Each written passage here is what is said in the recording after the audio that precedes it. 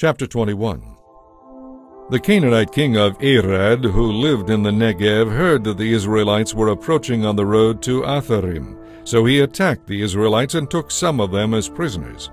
Then the people of Israel made this vow to the Lord, "If you will help us conquer these people, we will completely destroy all their towns." The Lord heard their request and gave them victory over the Canaanites.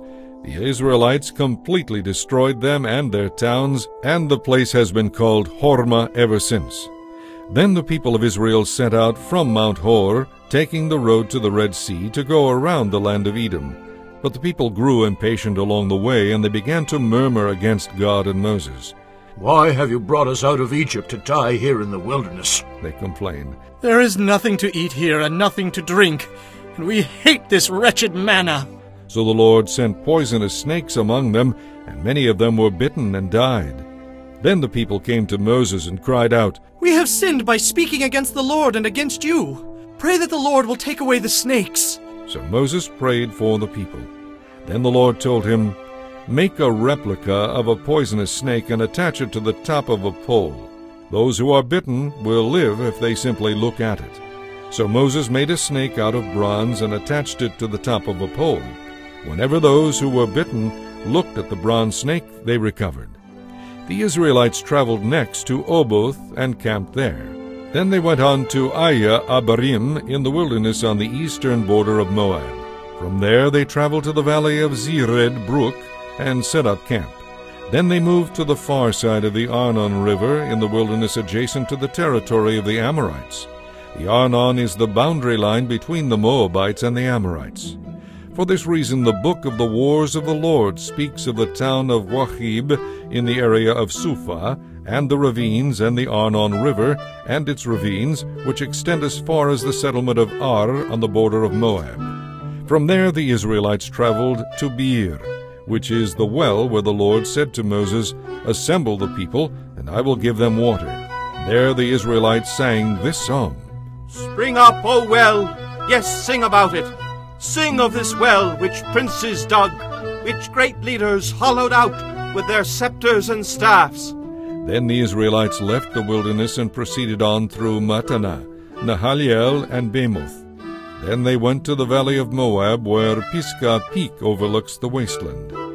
The Israelites now sent ambassadors to King Sihon of the Amorites with this message, "Let us travel through your land. We will stay on the king's road until we have crossed your territory.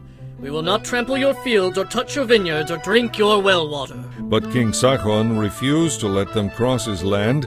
Instead, he mobilized his entire army and attacked Israel in the wilderness, engaging them in battle at Jehaz. But the Israelites slaughtered them and occupied their land from the Arnon River to the Jabbok River. They went only as far as the Ammonite border because the boundary of the Ammonites was fortified. So Israel captured all the towns of the Amorites and settled in them, including the city of Heshbon and its surrounding villages.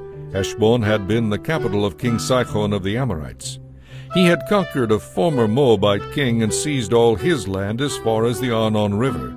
For this reason the ancient poets wrote this about him, "Come to Heshbon, city of Sihon, may it be restored and rebuilt. A fire flamed forth from Heshbon, a blaze from the city of Sihon. It burned the city of Ar in Moab.